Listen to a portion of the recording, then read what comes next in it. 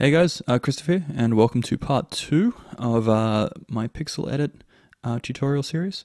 In this one, we'll be covering the tiling system that is available here. It's something that's been done in some pixel art programs in the past. It's invaluable if you are working with a tile-based game. Something like Zelda comes to mind as well, and then any 2D sort of side-scrolling games as well, that some of them use a 2D tiling system as well to build the levels. So it's a fantastic way to sort of look at what your level looks like from a concept point of view. You can do up some concepts with your tiles. You can organize your tiles so that when you finally do put them in your game, it's a lot easier. And it's just a really good solution to sort of working with a tile-based game, and you can see how everything looks within just Pixel Edit rather than swapping back and forth between your engine and your pixel editing program. Okay, it's also the first step towards learning animation as well, because the animation segment uses the tiling system as well. It just uses them in a different way. So by learning this tiling system, you're going to be one step closer to animation. Okay, so let's go up to File, and let's go New, and then this time we're going to choose Tile, Document, or Animation.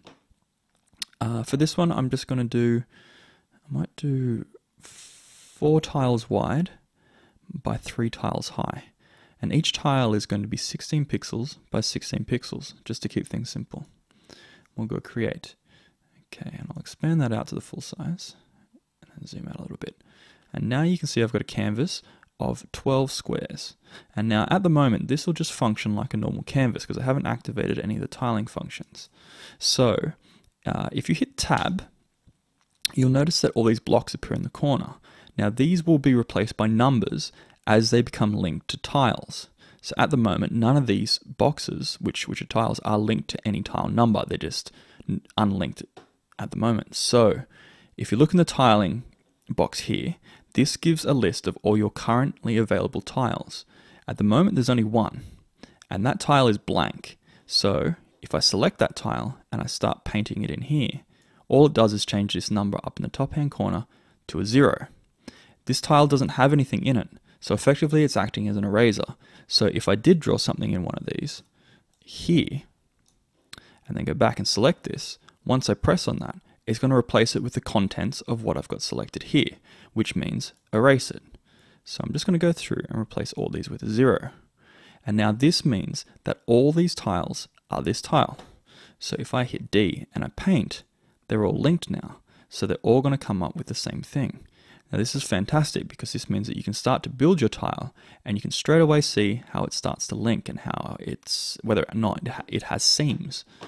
So let's actually build a tile.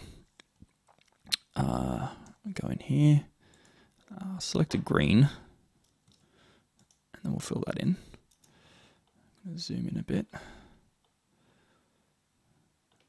Okay, so go to my next color and take advantage of this shading tool up here and select that. And it doesn't matter which tile you work in, obviously, because they're all the same.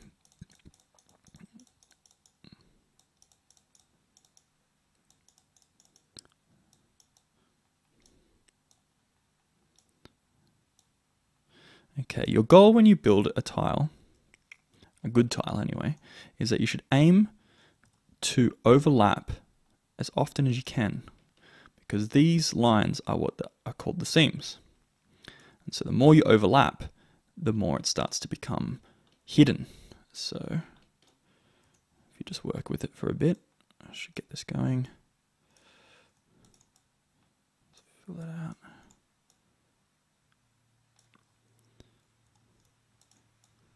Just swapping back and forth between the colors until I get what I'm happy with.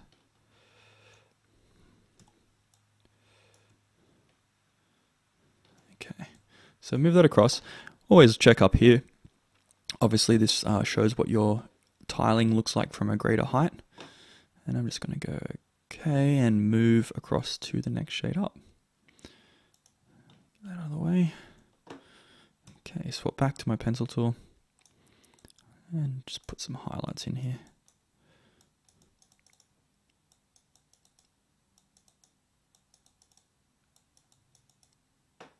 Okay, so you can start to see up here it's looking even a little bit better. Click on that, go next shade up.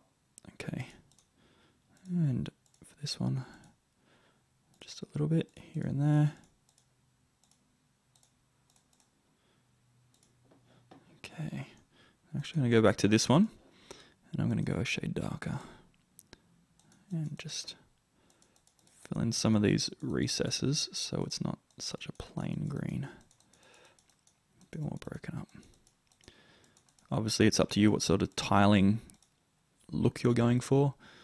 This is obviously just a little bit on the messier side. Sometimes they're very clean. I mean, Zelda, for instance, some of the 2D Zeldas, they actually have nothing in here. They just have little blades of grass, and then the rest of it is just the same plain green. It ends up with a very clean look, so you know you might want to go for that option if it suits you. But for now, I'm happy with that. Like, I'm happy with the way it tiles. You can see up here, you can see that it repeats, but it doesn't look like a bunch of squares, and that's what you're aiming for. If you wanted to, you could go through and make variations. I'm going to save that from this video because I'm trying to keep it short and keep it to the point, but I will move along. Now, you can see that I've got just one tile here. Now, if I make a new one, I can go here and select this blank tile, and again, what I said, this acts as an eraser. So I can go through here, and you might think I've lost my work, but I haven't, because this is now tile number 1. That's tile number 0, this is tile number 1. I've just filled it with blanks. So if I select this one again, I can go through and just fill it straight back in.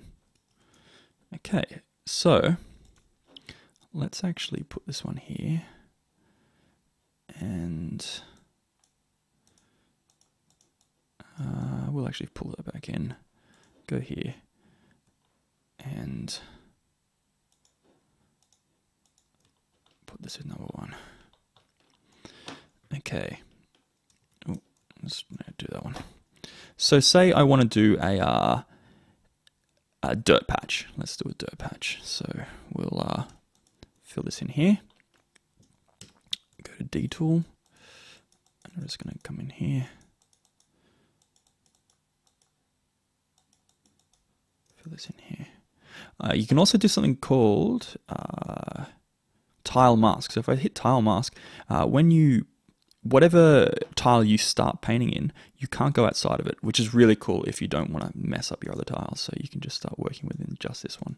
Just make sure that your clicks always start within here, and you are all good to go. Okay, and then I'll sample the next color along. Put some of that in there.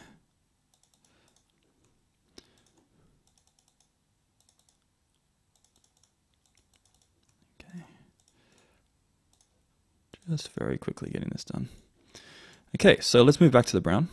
Go here, same sort of technique, next shade along. Okay, might make these a little bit smaller. Sort of separate them from what's grass a little bit more, pattern-wise. Okay, and now I'll go here, go the next step along. Okay. Do the same sort of thing here.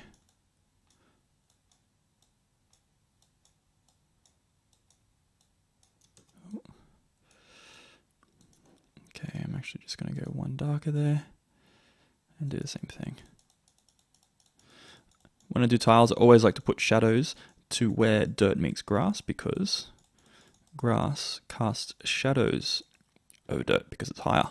So this is a good way to get a little bit of depth to your image. You can see in there that it looks like this is a little bit more receded. Okay, fill some of this in here. Some depth to it.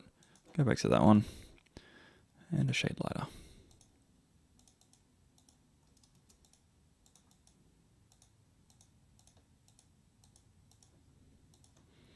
Okay, so we've got a dirt patch there. So could go on and make rocks, could go on to do a lot of things with this. So let's make one more. And let's go in here, and we're going to go to this one is 2. And then 1, 2, 3, 4 we need. Okay, then that one's 3.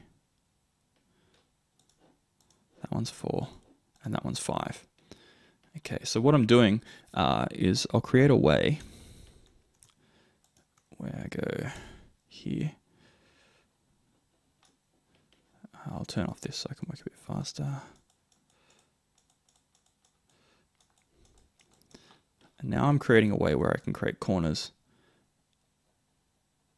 and then move into a dirt area if I wanted to, so I can make whatever shape dirt areas I want.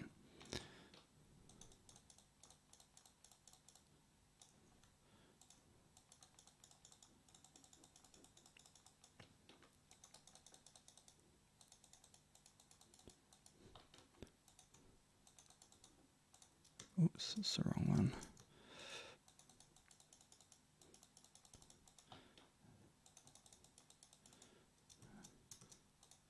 Obviously moving along pretty quick here, just trying to get everything done in time. So this tutorial series just doesn't drag on. Okay.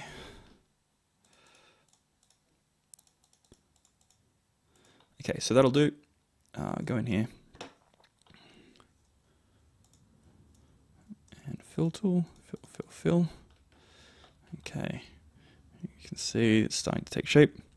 I'm going to use my selection tool and cheat a little bit. Go in here and then hold down Option and Command, and I can duplicate. Go here, here, here, and here.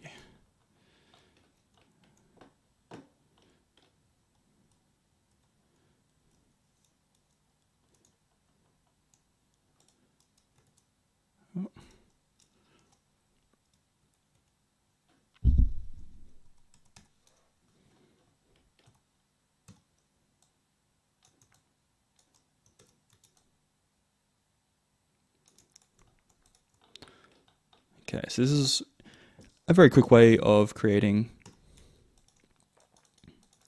larger dirt patches. Okay, and you can see that's starting to work there. So if I zoom out, I can see I've got 2 options there. Now what you would want to do, if you want to continue on with this, is you would create one in the middle there so that you can create one that's just complete dirt if it was surrounded by dirt. Obviously, as you begin to move on, you're going to create more and more tiles. Depends how many you want, like how varied your game needs to be. So that's how many you'll create. I think that's about it for the tiling system. That'll get you around the basics of it. I think I'll quickly show you. I'll show you that you can go File, Export, and you can go Export Image. Okay, now this is pretty standard, and you just go Save. And if I go into Pyxel Edit, title PNG. Okay, so you can see that that's my that's the image that I've been working on. Now next, if we go here and we go File and we go Export, we go Export Tile Set. This is probably not organized the best, so let's go width of 4. Now let's go width of 2. Okay. Now you can see you can start to sort of organize things a bit better. So I've got a grass tile, and I've got a dirt tile. That's a single dirt tile, and then I've got this 4 one that I've built as well. And that's sort of the beginning of a tile set. I would definitely make more if I was making this for an actual game.